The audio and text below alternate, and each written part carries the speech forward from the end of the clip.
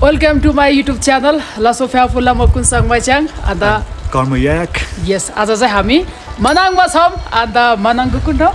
मनाङको यहाँ ब्राका गाउँमा छौं हामी चाहिँ. Yes. अनि मैले चाहिँ उहाँलाई चाहिँ आज चाहिँ ब्राका गाउँको हुन्छ नि दिनचर्याहरु कसरी बिताउँछ यहाँको मान्छेहरुले भनेर एउटा लोकल घरमा लान्छु तपाईलाई हैन. अनि यो गाउँ चाहिँ लाइक इट्स 700 वर्ष भन्दा पुरानो हो क्या. So it's gonna be very interesting. अनि यहाँको लोकलहरु कसरी बस्छ त्यो पनि. सो हामी तपाईहरुलाई देखाउँदै छु. ब्लगलाई लास्टसम्म हेर्दिनु होला. Okay, let's go. हामी जाँदै छौं. त्यो पहाडमा रहेको गुम्बाको नाम के भन्नु? त्यसलाई चाहिँ ब्राका गुम्बा भन्छ के. ब्राका गुम्बा है. ब्राका गुम्बा चाहिँ मोर देन 700 इयर्स ओल्ड. एकदमै काग्यू मोनास्ट्री हो. हामी त्यहाँ पनि जाने छौं. त्यहाँ पनि जाउँ. Okay, let's go guys. So अब हामी यहाँबाट जाने छौं.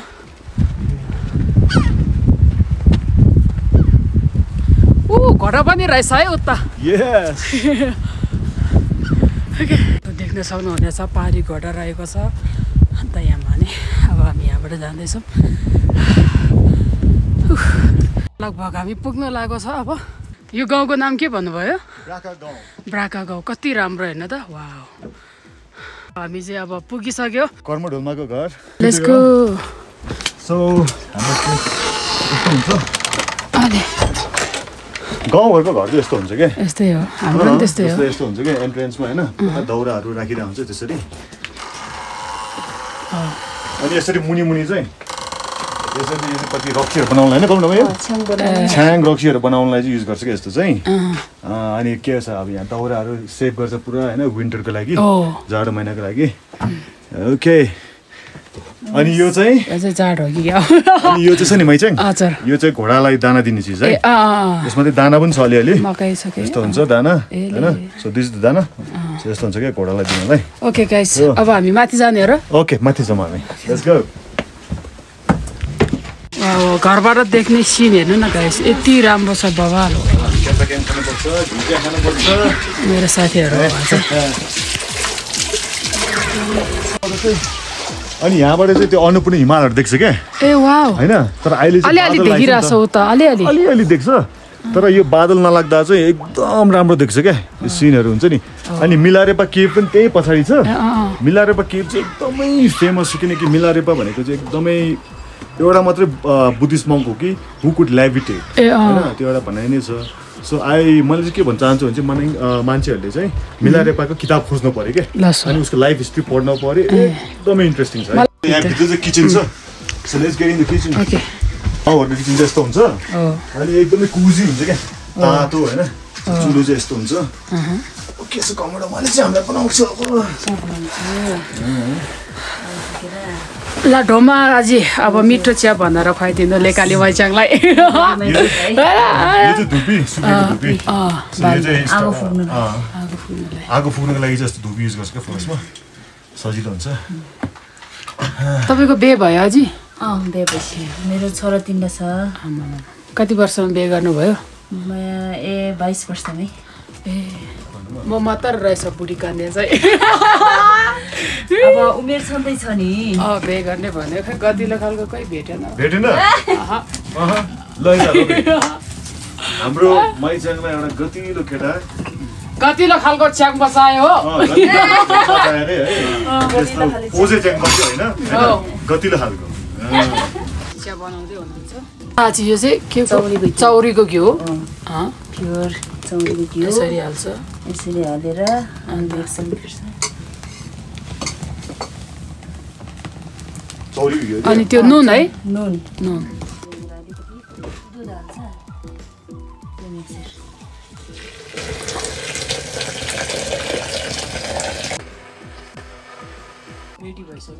लाच्याङबा चिया खाने भए मतिर आउँदा हुन्छ. तँलाई सिधै म खाइदिइहाल्छु नि माइच्याङले. रमाइलो त गर्नु पर्यो नि होइन. खानुहोस् है सबैले. अनि कान्छीले नि खान्छ घिउ चिया गाउँमा आफ्नो गाउँमा. कहिले मैले घिउ चिया बनाउँछ तपाईको ठाउँमा. माइच्याले अब के भन्नु यहाँ ब्लग छ हैन. बताउँदैछ घिउ चिया भन्दा पनि यस्तो 3 पानी सिनपानी चाहिँ टेम्टेबल लगाउनु पर्यो नि त. अन्त हामी कति पारेर बस्नु हैन. रक्सी पार्दा पार्दै दिक्क लाग्छ. त्यसले त सर्ट खाइदिनु पर्छ. र म ठिकमा खान्छु अनि तपाईको फेरि अब तपाईहरुकोमा चाहिँ के छ कस्तो छ मलाई थाहा भएन हैन तर हाम्रो चाहिँ राम्रो नराम्रो काममा चाहिँ नहुने भनेको जात रक्सी नै हो है सगुनको लागि चाहिने कि अब गुरुले वर्षले पनि चाहिने त हो कि हैन हाम्रो चाहिँ मान्छे भित्दाखेरि पनि चाहिन्छ बे वर्तमान र सर्को टाइममा सगुनहरु राख्न चाहिँ एनी टाइम चाहिन्छ त्यही भएर म चाहिँ रक्सी पार्छु अनि रक्सी खाएर मातेको च्याङ्बालाई ठिक पार्छु राम्रो च्याङ्बाको चाहिँ हाम्रो कान्छीलाई अप्रोच गर्न पर्यो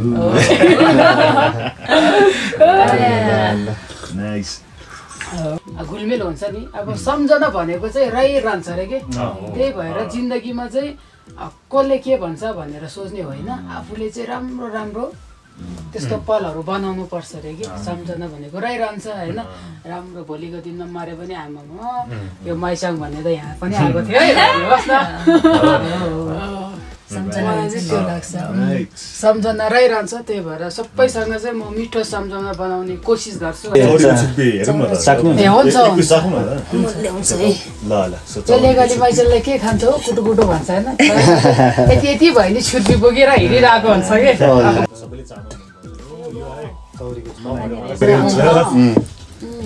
यो ल अब यो छुर्पी चाहिँ फुर्सदमा खाउँला होइन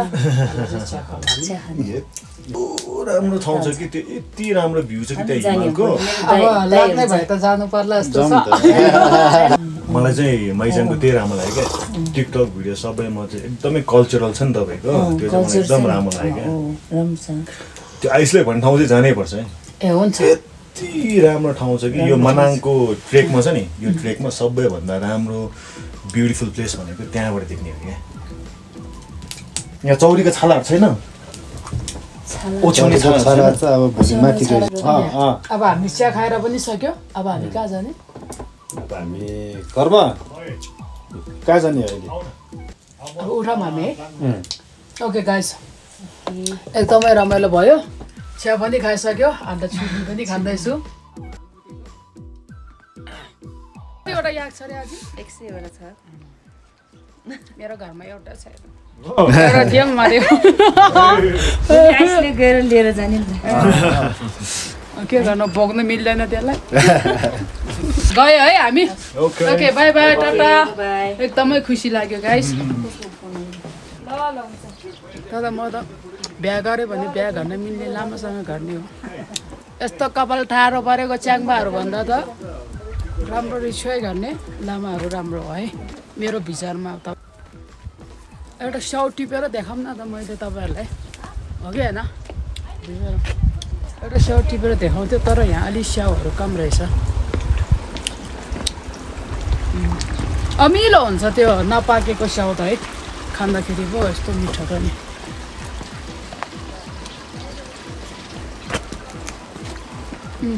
अलिअलि पाकेको छ स्याउ चाहिँ माइचाङ चाहिँ युट्युबमा भर्खर भर्खर लागिरहेको रहेछ होइन अब माइचाङको भिडियो चाहिँ आज म एडिट गरिदिनु पर्ला जस्तो है चाहिने त मलाई यस्तै खालको च्याङ्बा चाहिने हो तर अर्कोको च्याङ्बा परेछ है ल स्याउ टिप्ने हो एउटा सानो चक्लेट होचो रहेछ अलिक तल तानिन्छ है त ल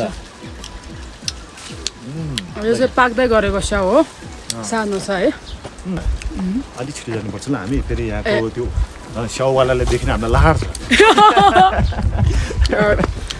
के हो माइचाङलाई घुमाउँदै स्याउबारी सर्वनाश गरेछ भन्छ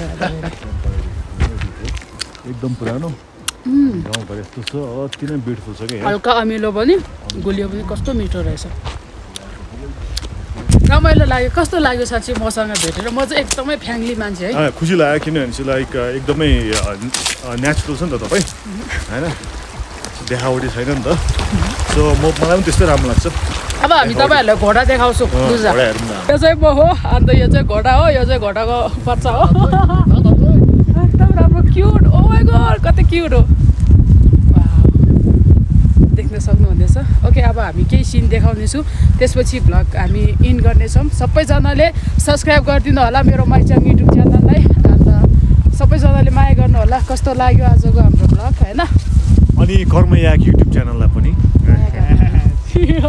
ओके